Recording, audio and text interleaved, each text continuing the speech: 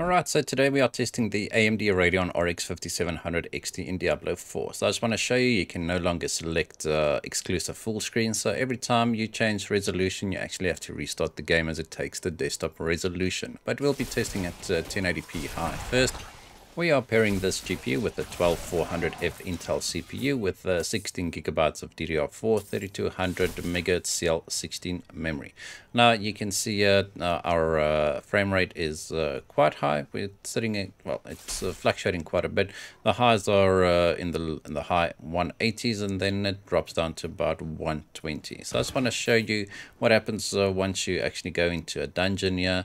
The frame rate is pretty much the same, but it seems to reduce the stuttering, right? So it might make sense because it has to load in a lot less world detail, but the frame rate, as I said, stays pretty much the same. Just have a look at the VRAM usage there. We are sitting at 7.8 gigabytes of VRAM used. Remember, this is at 1080p, and our system memory usage is sitting at 14 gig. Now, the system memory usage seems to be a bit less than last weekend during the closed beta, but it's still pretty high, seeing that we only have 16 gigabytes of RAM. Right, so you can see that there's still quite a lot of stuttering, even though it's not as pronounced as when you are in the open world. But let's see what happens at medium. Right, we're now at 1080p medium, and you can see that we did get quite a big increase in the frame rate there. It went to about 180 frames per second at times, but it doesn't seem like the average increased that much. Sure, we're getting around 170 frames per second average, whereas previously we got around 140. But to be honest, this game is perfectly playable even at 60 frames per second. So that small 15% performance bump, you have to decide whether it's worth it or not. Our VRAM usage actually did decrease quite a lot, but the funny part is that it keeps on going up, and even at 1080p medium, we still sometimes hit that 8 gigabyte frame buffer or VRAM buffer, right? It does seem to be a little bit lower here in the dungeon, but once we go outside again, it does shoot up to just below 8 gigabytes of VRAM allocation. Remember, that's VRAM allocated, not necessarily VRAM usage, but what I've seen is that the moment that actually goes above your dedicated VRAM on your GPU, the game starts to stutter quite a lot. Alright, let's see what happens at 1080p low.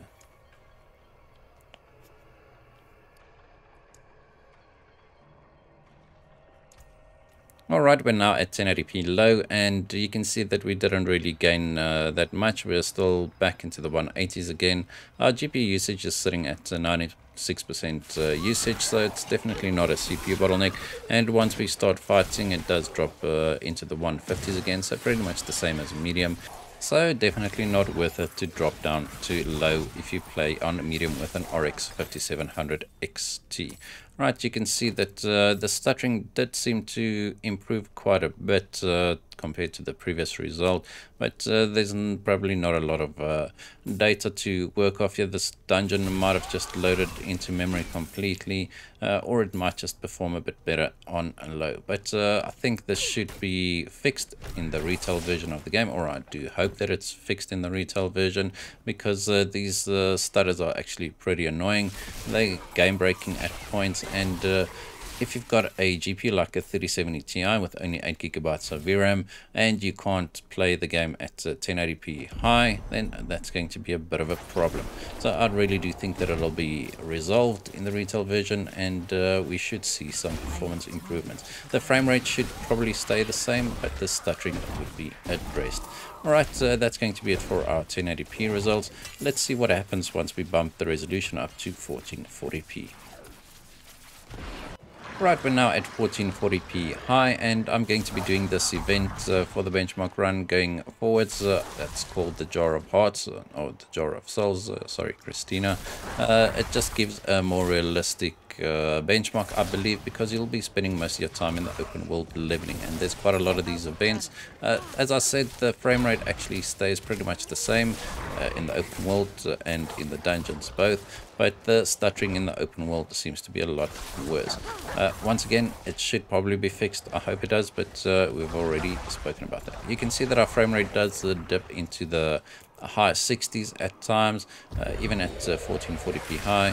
And you can see that our VRAM usage is now over 8 gigabytes of VRAM allocated, right? And our system memory usage is sitting at about 13 gigabytes, which is quite a lot. All right, let's see what happens once we lower it down to medium.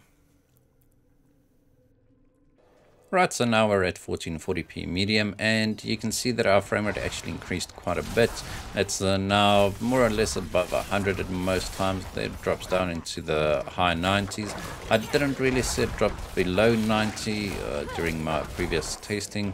It might, but this is a pretty good experience, right? At 1440p medium on this GPU, I don't think there's anything to be disappointed about. Right, so there it dropped down below 90, but it's still pretty good, just collecting all these souls here, and I think this is a pretty decent setting to use for this GPU. Alright, let's see what happens once we go down to low. Alright, and we're now at 1440p low. So there's not that big a difference in the frame rate. Previously the highs were sitting in the 120s about, and during action scenes it went down to the 90s. The highs seem to be a bit higher. I saw 130, 140 at times, but I think the overall experience would pretty much be the same. So I think 1440p medium settings are definitely something to consider if you've got an RX 5700 XT. One thing that I did notice about this game is that the world does feel a little bit more empty than all the previous games, but hey, let's see what happens at 4K. Alright, we're now at 4K high, and sorry for this one, it's going to be jumping all over the place because the world is very, very empty, and the event hasn't restarted yet. I'm not sure what's happening there. So I'm just cutting together quite a few action scenes here because I can't find any monsters grouped together. Right, you can see here that we've got about 50 frames per second here, which is definitely nothing to scoff at. I mean, this is not the latest GPU. This was RDNA 1, and we're already sitting with RDNA 3. And this GPU came out in 2019, I believe. But let's see what happens at medium. Alright, we're now at 4K medium, and we gained a couple of frames per second there. Not a lot. Sure, 10 frames per second is about 20% based on our previous numbers, but it's definitely not where I'd be playing this game if I had this GPU. Maybe 4K medium will give us a solid 60 frames per second experience, but just based on our previous testing, going from medium to low didn't really increase the frame rate that much. All in all, this is definitely not a bad experience. You don't need a high refresh rate experience to enjoy Diablo. I just think that you might run into issues with regards to the VRAM at some point. So let's go down to low. Alright, we're now at 4K low, and surprisingly our frame rate actually increased quite a bit, which is not what we saw at the previous resolutions. Fighting, let's see, we managed to restart this event again. Let's see if it does maintain 60 frames per second. I'm pressing the Windows key there.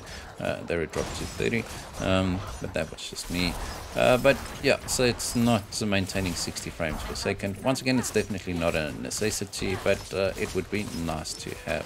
But all in all, this is pretty good for this GPU considering its history. It came out in 2019, and it was set to compete with the 1080 Ti from NVIDIA. Now remember, the 1080 Ti actually released in 2017, so that put AMD at about a 2-year disadvantage. But it's nice to see that their GPUs can still hold up today. Alright, let's enable FSR here, and let's see if we can maintain a solid 60 frames per second experience. Alright, so you can see that our frame rate actually increased quite a bit here. We went from the 60s, 70s to almost 90 frames per second, but it does seem to hold its own when there's a lot of combat on the screen. Let's see if we'll be able to maintain 60 frames per second. I do think we should. We actually did not lose that much visual fidelity. This is FSR quality, and at 4K you can even go down to, I'd say, balanced before you start noticing visual degradation. Sure, there might be some increased artifacting, etc., but this is actually on a 32-inch monitor, and FSR quality, I'm not really able to spot that unless I pause the game and do pixel peeping, etc, etc, but ain't nobody got time for that. Alright, so it seems like we'll be able to maintain that 60 frames per second, actually quite a bit more than that. We didn't see it drop down into the 60s even. So I think if you've got an RX 5700 XT, play at 1080p medium or even 1440p medium if you've got a 1440p panel. If you've got a 4K panel, then I'd suggest you have to play on low and enable FSR. But if I had a 4K panel with this GPU, then this is definitely the setting that I'd be using. Alright guys, that's going to be it for this video. I hope you enjoyed it. If you did, hit that like button, hit that subscribe button, and as always, we hope to see you in the next one.